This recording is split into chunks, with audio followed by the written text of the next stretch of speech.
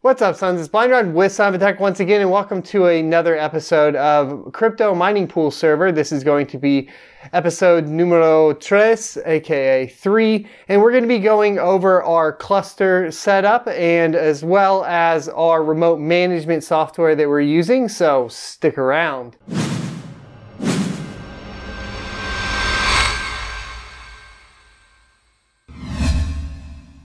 Since I'll be talking about all of this over here and you guys will be seeing it over here, let's just go ahead and move over right now. Alrighty, so first of all, we are going to be using ConnectWise's Screen Connect, which you can actually use for up to 3 machines for free. We only have one here that we really need to get into for control, which is going to be the SOAT CMC, aka Central Management Console. If you don't know what SOAT stands for, shame on you.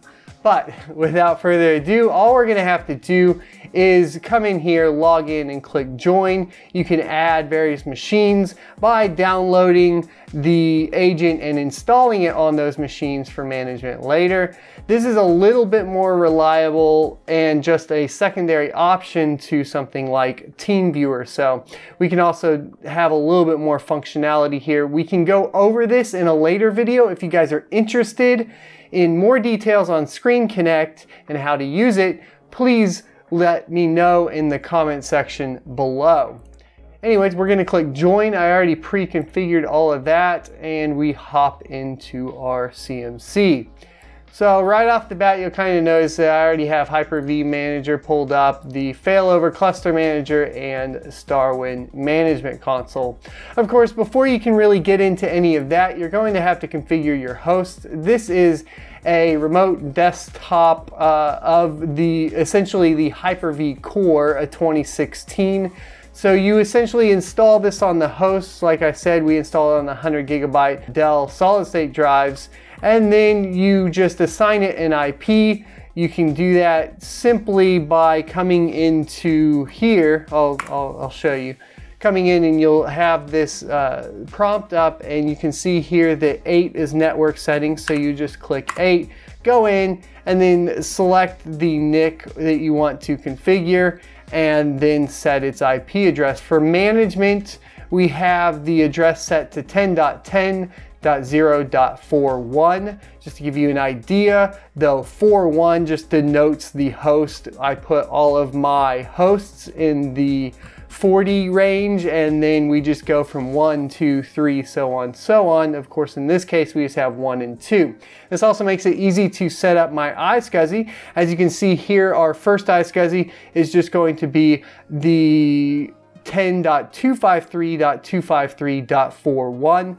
The 41 denotes that it's, our host VMH01, and the 253.253 denotes the NIC. So this is on NIC 3 physically. Now, of course, there was something that happened a little wonky here as far as the way it indexed it, but we can correct that later. Anyways, after that, we also have the Microsoft Failover Cluster Virtual Adapter, which is just a local host, and that's how you surface the local storage back to the host.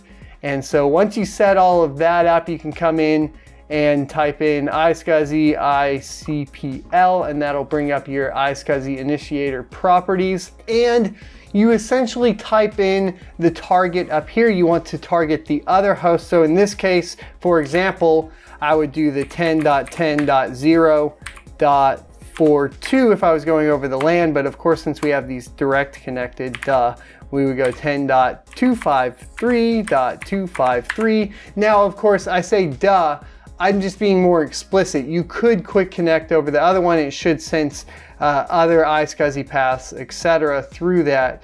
So what we do here is 253.253 to denote that we want to connect to NIC 3 on the other host, and then the other host is in the 40 range and 2, like I stated before, so 42. We click quick connect and then it'll populate all of these sessions down here. You can see here if we go into properties, I'll just click MCS here, you'll see that we have this connected to the 4.2. So our source portal is the 4.1 and our target is the 4.2.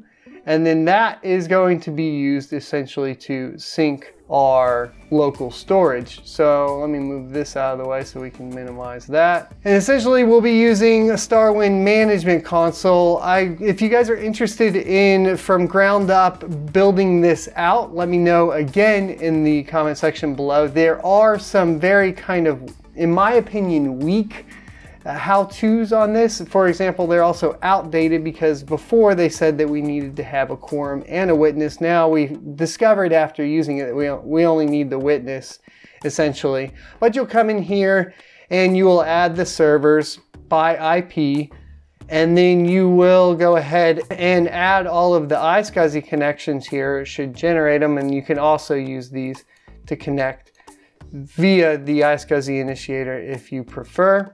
And it kind of handles it all from there. So once you get all of this configured with your Starwind management console, we come in here and add both of the nodes. It's pretty simple. You can just enter the server names. So in this case, it was SOT-VMH 02 and 01. You just click OK. Of course, right now it's already joined to the cluster, so we can't join it. Once that's done, we can surface the disk, add it in, and as you see here, we have the clustered shared volume and the witness, and this was, I believe, the quorum, but yeah, so we don't need that anymore. Anyways, as you can see here, we can go ahead and click properties and see where it stores it. So the image is going to be on cluster storage volume 1. So that's where we will want to go ahead and create all of our VMs in. So if we click over here to roles, we can come down here and do a new virtual machine. We can select which host we want it to be on. Obviously in this kind of setup, it's clustered, so we aren't going to really care too much unless we start overextending our resources, which hopefully we will not do that because then we can't fail over.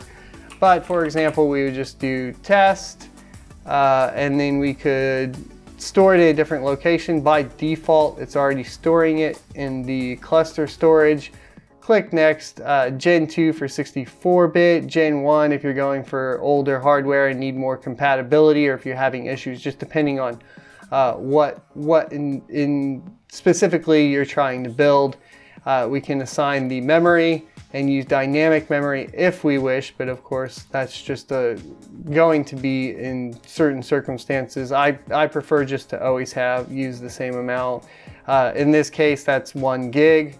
Then we can configure our networking, which will be our virtual switch. You can configure that in the Hyper-V manager by coming in here and clicking the virtual switch manager, and you just add a new external. In this case, if we want to get out to the internet, and you just click create, and then you can select the external. So you see here that we have the different Ethernets. This is where you want to start denoting like what you have connected, etc., directly between the hosts, so on and so forth. But that's just to give you an idea of where that comes from. I'm just trying to do a quick overview, so this isn't a full like Hyper-V deal here.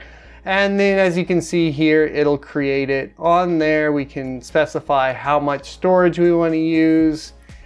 Click next. We can here now go ahead and browse our ISOs and select if we want Ubuntu. Typically is what we're doing currently, of course, because we're doing mining pools. And then of course we still do have a Windows Server 2016 ISO here for this CMC that you are currently using. And yes, it is a virtual CMC, which is not advised, but you can do it, especially in this case, because once you've used the manager on the CMC and it's created the failover, you no longer really have to worry about this unless you need to reconfigure. Then of course you need to have the CMC.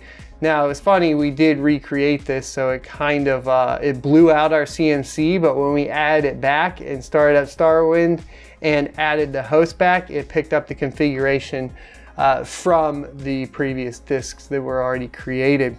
Now, what happens here is that if one of the hosts went down, or if I rebooted one of the hosts, and you can see the owner nodes here, it would fail over to the other host, essentially. The other thing that this allows us to do is live migrate. So if we're planning, and this is hopefully how most of it will go, if we're planning maintenance on one of the physical servers and we need to do something there, let's say we're gonna be like adding more memory, for example, right?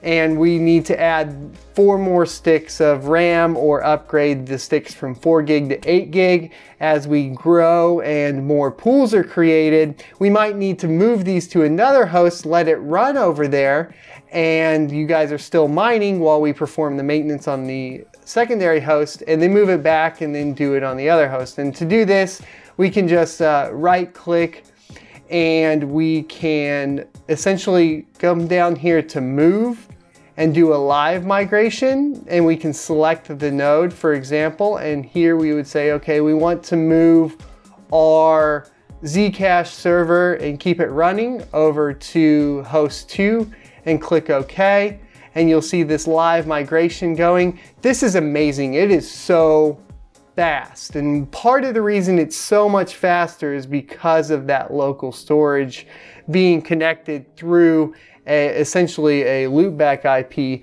as opposed to being over the gig. Of course, we do have a Cisco 2960S that I sent out there with it, and all of this is on its own switch there. So that is definitely helpful as well as far as syncing.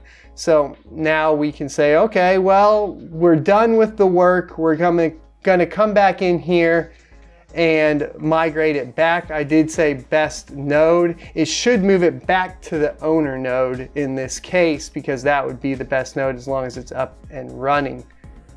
And yes, like you see here, it moved back to its owner, which is host 1, and we are good to go. Now we have tested just powering off the other host, etc. I don't want to do that here for a live demonstration because we are currently building out some of the Zcash pool. I'm trying to see where he has it pulled up here. Yeah, so here's our remote console. We're currently building out the SOAT-Zcash pool over on here. Once it goes live, you guys will be the first to know. It'll be at zcash.sonofattack.com. And that'll be the first one we set up. Then we have BitcoinZ to do. We're gonna put it on its own subdomain at bitcoinz.sonofattack.com. And we should be golden there. If you guys have any questions, like I said, I just wanted to do a quick overview, or if there's specific things you think that you would like to know about any of this setup, let me know, and maybe we can go into a more detailed configuration guide of just virtualization with Hyper-V installation. I do have this fantastic X399 and a 1950X on the way. And with Windows 10 Pro, Hyper-V is built in. Now, of course, we can't get into the crazy cluster setup, but we could do a basic Hyper-V tutorial on that, and then maybe move into going into this more complicated setup at a later date. I will leave a link for Starwind in the description below, as well as a link to their YouTube for initial configuration. This product is amazing, and you saw how fast that live migration is. It's really impressive. So definitely go check that out. We aren't sponsored or anything by them. This is just what we decided to go with, and we're very happy so far. That's going to pretty much wrap up the mining pool server vlog number 3. I hope you guys enjoyed it. I am really excited about it. A lot of cool stuff is going down here. I love that we have a super fast gigabit connection out there, and all of you guys will be served very well from the central United States. Thanks for watching, and as always, I will see you next Tuesday.